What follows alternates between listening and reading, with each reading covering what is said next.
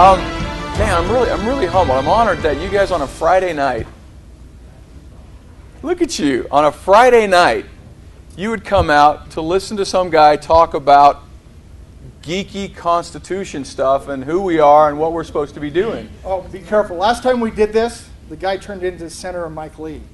So just be careful. You know, people have asked me that, and I said, you know what? Well, you'll hear more as we go along. We solve the problem here in Utah, or we don't solve the problem. Washington, we need good people in Washington. We have to have good people in Washington. But as you'll see, and we'll talk about some things that are going on there, if we don't solve the problem here, we don't solve the problem. My objective tonight is not to give a nice speech. My objective tonight is that you understand that you are the government and that you will make the difference as to whether or not we in Utah are able to stand as the model of what it means to be self-reliant and free to the United States of America. Because I believe that's our obligation. I believe that's our stewardship.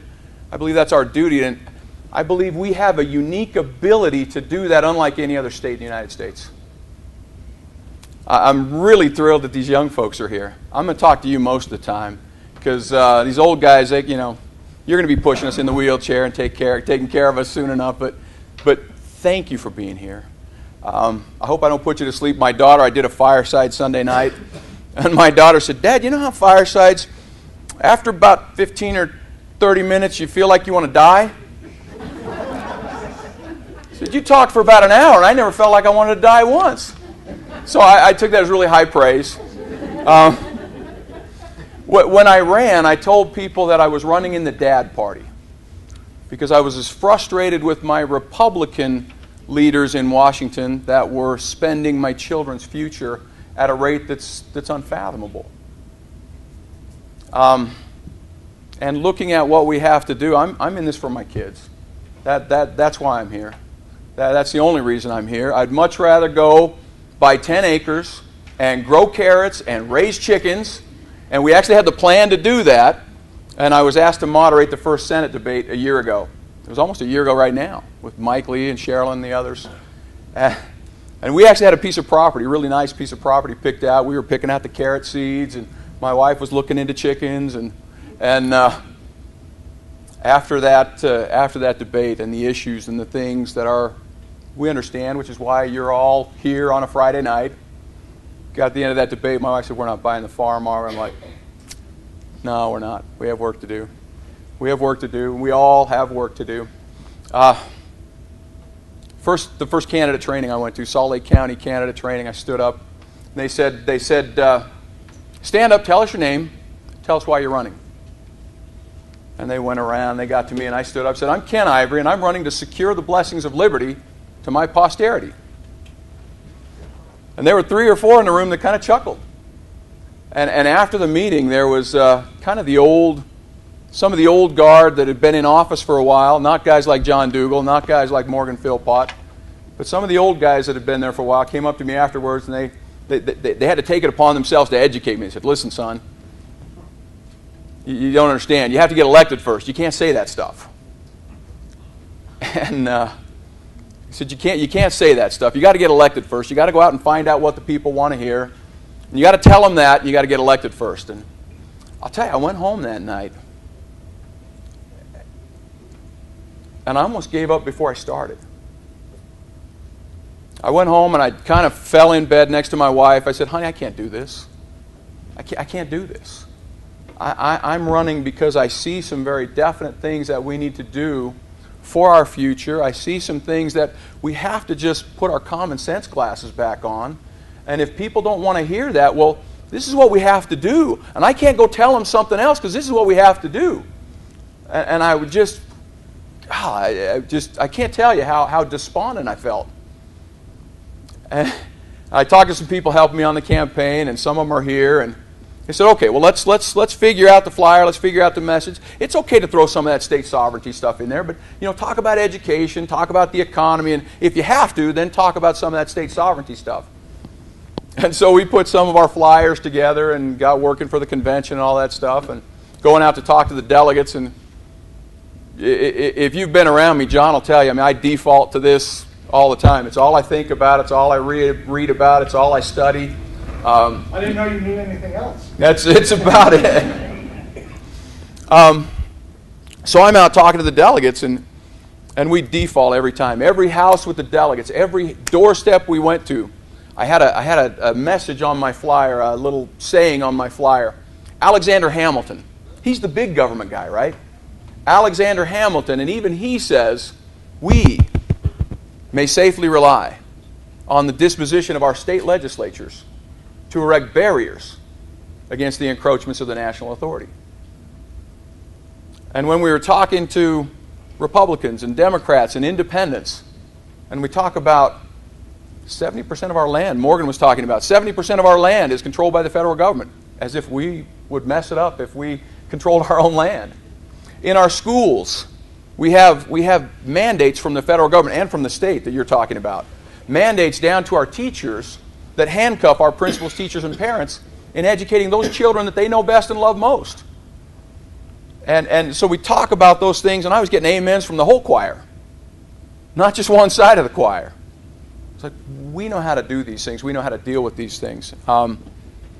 You may have heard a couple weeks ago, probably 2 or 3 weeks ago in the newspaper, you probably heard about Rebecca Ford. She's a special education teacher out in Tooele.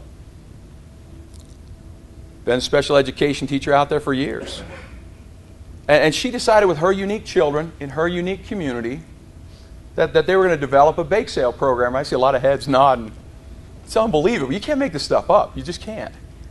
She was going to develop a bake sale program for her unique children. And so they would go out and they would help pick what they were going to make.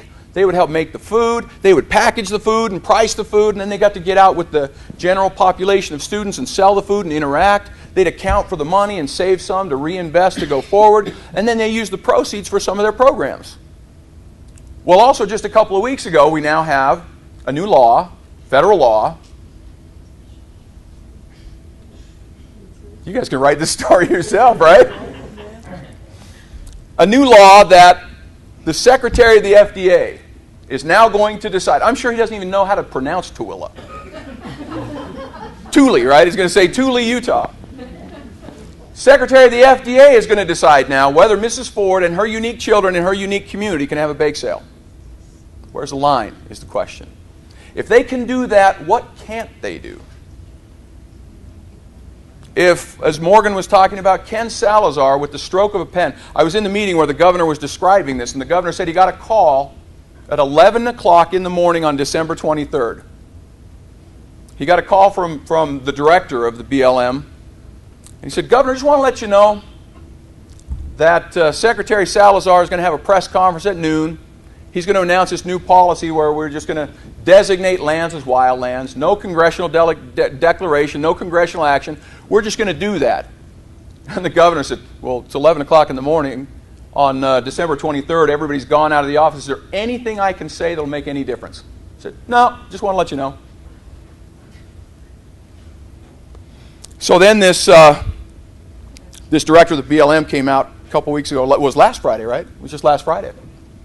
He came out to face the people in Utah. Mike Noel was hilarious. He said, you know, I want to congratulate you on your courage. To come out here and come to this state after you've taken our lands, you've demeaned our people, you've been as condescending as you can be. I want to commend you on your courage.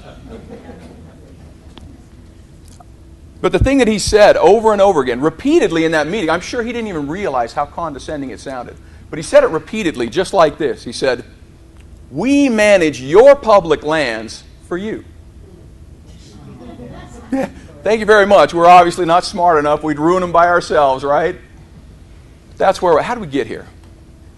How did we get here? Is that our system? Is that who we are? Is that what this nation is? You guys know about the Battle of Brooklyn? Battle of Brooklyn, right? So July 4th, 1776 is the Declaration of Independence. Battle of Brooklyn happens in August. Just barely getting started. Washington is still trying to, I mean, they'd had battles and skirmishes and things before the Declaration, but this is really the first big battle. And you have Lord Admiral Howe amasses 450 of the best equipped, most magnificent warships that existed in the world, in the history of the world to that point. 450 warships are in the harbor off Long Island. Washington had all of his troops on Manhattan. And General Howe, the Lord Admiral's good brother, was on Long Island with his troops getting ready to sally forth and come up against these rebels, these upstarts with pitchforks and farmers, and taking on the most well-equipped army in the world. They had no business doing that. They had no business doing that. They set up some garrisons and thought they could fire across the East River, and if they tried to run the ships up, and off came Admiral Howe up the river with a couple of his ships, and it was like they had pea shooters. They're trying to shoot at those ships, and they just moved right up the East River as if there was nothing even happening. No defense to them at all. And off they went, and up they go to the river to just kind of surround and take control of everything. Well, Washington decides he needs to move his whole army to the Brooklyn Heights. And off they go, and they're up on the Brooklyn Heights, and General Howe's on Long Island. And Washington had secured all the passes, they thought. But you know, at that time, they had the Loyalists, they had the Patriots, and then they had those that could care less. Sounds kind of familiar, right? Well, there was a particular pass, the Jamaica Pass, that they didn't guard. And one of the Loyalists kind of disclosed to General Howe, hey, this is unguarded. It's a little pass, but they left it unguarded. And General Howe comes in, and through the night, they start bringing their troops through the Jamaica Pass and get in around and to the point that they can kind of surround Washington. And as day broke, they came and just started letting the slaughter fly. And all day long, they started slaughtering Washington's troops until they had pinned them back up against the Brooklyn Heights toward the end of that day. And it's amazing. It's amazing what happened. At the end of that day, General Howe gets here. He's got them pinned up against the Brooklyn Heights, and he says, you know what? I'll kill him in the morning. This is too easy. We beat him on the first day, basically. And they kind of set back, and they're just going to wipe him out in the morning. I guess they'll expect that they're going to surrender. And at that night, Washington has some of his prime troops creating a diversion in the front lines, and they're trying to figure out what are they going to do. This is Washington, one of Washington's first real tests. What are they going to do? I mean, here, it's over before it even started. I mean, all the effort, and we pledge our lives, our fortunes, our sacred honor, and within a month, it's over.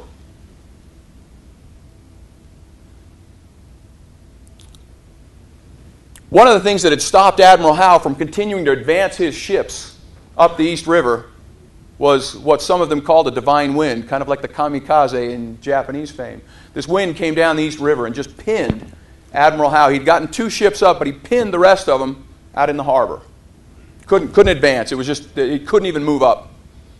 Washington happened to have some of the best seamen in his troops in the American army. So you had those New Englanders that were just those scrappy New Englanders. And they said, we can get all the boats we can get, and we'll row across the East River all night long. I understand in military maneuvers, some of you probably know this much better than I do, but that a retreat is probably the most difficult maneuver to execute. But they decided upon this. The problem with a retreat is if you get halfway into it and they discover what's going on, not only do you have half your troops in the river and you wipe them out, you've got the other half there not able to defend themselves tremendously. It requires complete secrecy, loyalty, fidelity to execute that maneuver. So all night long they start. And they've got these Northeasterners on their boats just rowing them across the East River. They get to the morning, they've only got half their army across. And the sun's about to rise. As the sun starts to rise, a fog so dense you couldn't see your hand in front of your face settles over the Brooklyn Heights. And they continued to retreat and row their army across the East River until they got every last man. You had the ones on the edge just banging, I don't know if they banged pots, banging something, lighting fires, creating a diversion to make the appearance of having their full army out on the front lines. Finally had them to retreat, got all of their army over to Manhattan. The fog lifts. Now, many people would ascribe that to a coincidence. Luck. They did not. They said it was the miraculous hand of God that had preserved them. Let me share with you something, and